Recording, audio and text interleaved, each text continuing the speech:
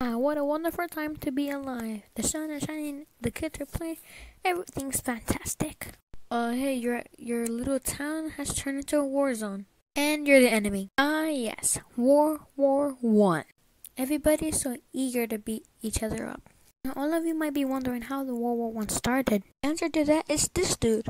Yeah, this dude cost millions of people's lives. Another bad thing about that was that person who got assassinated was kind of a famous person or the leader of Austria-Hungary. Austria-Hungary thought Serbia had to do something about this, and in which they might have. So Austria-Hungary sent demands to Serbia, but then Serbia declined, and then Austria-Hungary declared war. Serbia is protected by Russia, and Austria-Hungary is protected by Germany, so they all declare war on each other.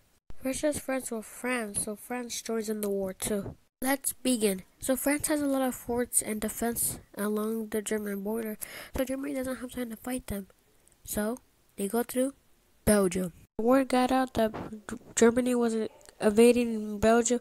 Britain was like, and declared war on Germany, and this was terrible for Germany. Germany was closing into Paris, and then, poof, it's all over.